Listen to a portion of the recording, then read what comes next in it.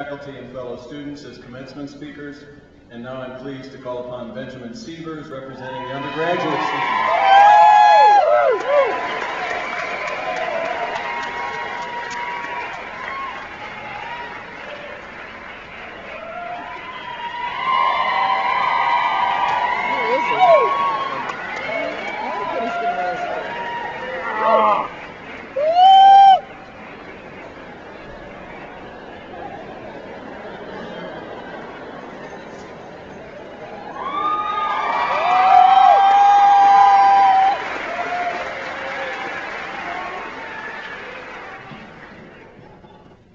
What's up, everybody? Okay, in order for this next part of the ceremony to work, I'm going to need everybody to close their eyes. And on my count, we are all going to take a deep breath in through your nose and then exhale through your mouth. So everyone close your eyes. Inhale. And exhale.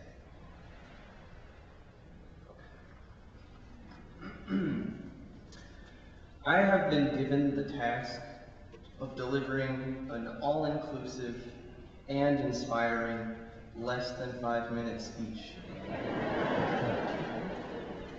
Congratulating all students who are undergraduating today. So, here we go. This auditorium is filled with friends, family, and faculty who have all shared in the support of this graduating class. We are very thankful for all of your help. It is truly remarkable the amount of high-quality art and production that has exploded out of these people seated in front of you. Many of us have embraced procrastination in a way that has developed intense studio practices. I can only imagine the uncompromising quality of our work to come when we are not completely sleep deprived. On the other side of the spectrum are the numerous overachievers who planned their projects and followed through on schedule.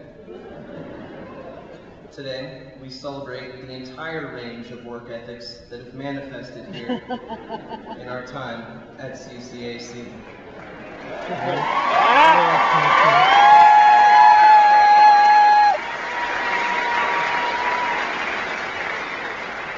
It is safe to say that there has been a collective effort to maintain high levels of craftsmanship despite administrative changes. And this should be comforting that these young people know how to create with integrity and in a creative drive that will help us offset the large amount of cheap crap that has saturated our culture and flooded our landfills.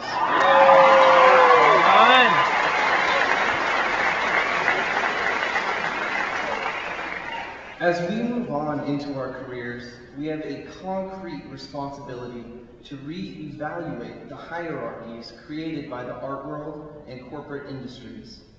I think that those do-it-yourself punk kids are onto something. The fact that environmental stewardship has been absorbed and sold back to us as a marketing trend is a sign that we can no longer trust the progression of our economy. We have the power to lead by example. There are numerous artist communities here in the Bay Area that are successfully making the transition to sustainable ways of life. I encourage each one of you now to look deep into your heart for your motivation. Forget about your debt. Forget about money in general. Focus on that little glowing flame inside of you. That's your spirit. And art is a personal way to strengthen that little flame. And these days, we need a strong spirit more than ever. The Industrial Revolution ushered us into an unnatural paradigm that disconnected us from our God-given environment. Competition and classism have fostered hostilities that continue to disrupt the traditional human values of compassion and trust. I advise you to make each day a struggle to retain your humanity and to see the humanity in others.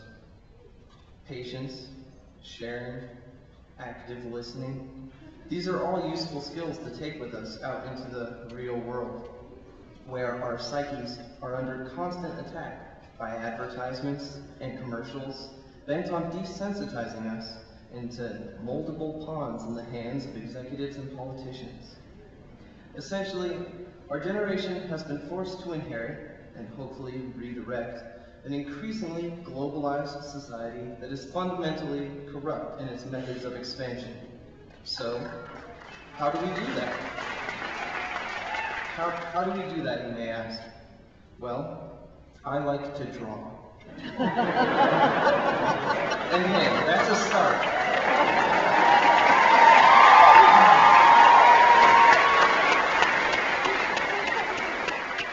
So, let's get out there and show the world that the class of 2008 doesn't mess around.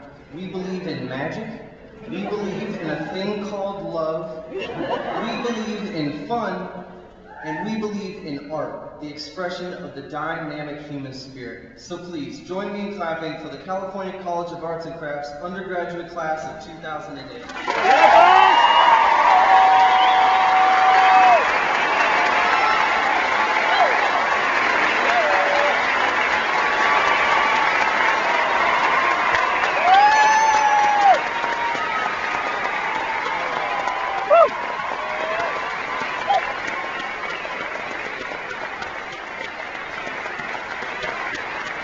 Great job, Benjamin. I'm pleased to call upon Leah Rosenberg, representing the graduate students.